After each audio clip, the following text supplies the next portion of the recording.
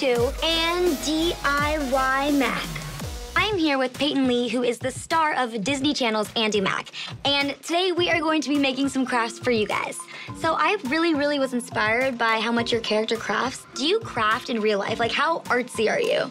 So I'm one of those people that has like a ton of crafts that have just never been done, you know? And like all those cute diaries that have never been written in. How did you prepare for this role of crafting? Did you go to like a boot camp?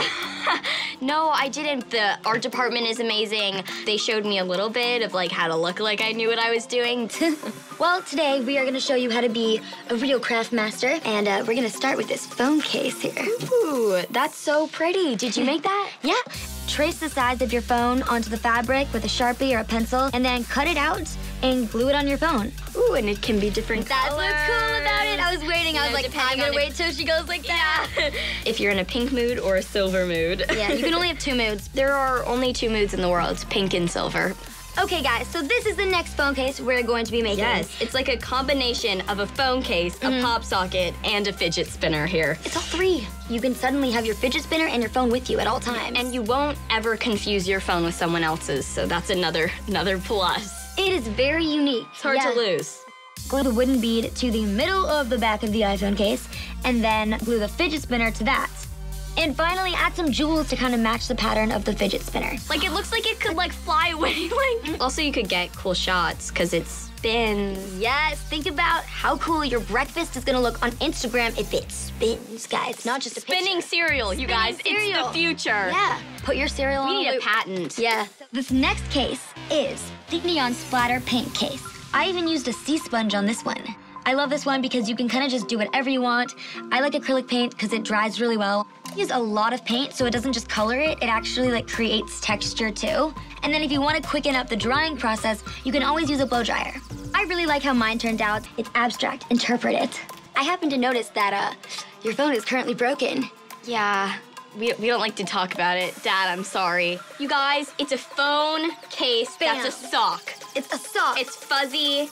It's protective. It's great. It's genius. Dig through your sock drawer to find the perfect cozy sock. Then cut it with scissors. It should come about 3/4 of the way up your phone.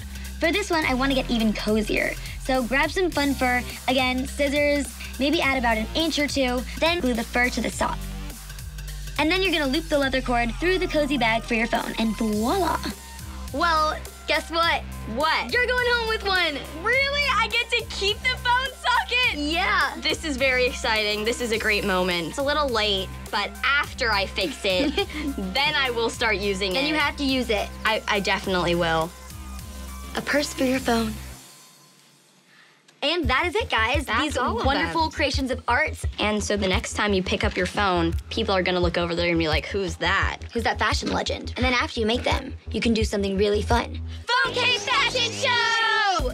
Thank you so much for showing us these amazing ways to make phone cases. I can't wait to go home and make some of my own. Yeah, I had so much fun. And guys, don't forget to go check out Peyton on Disney Channel's Andi Mack.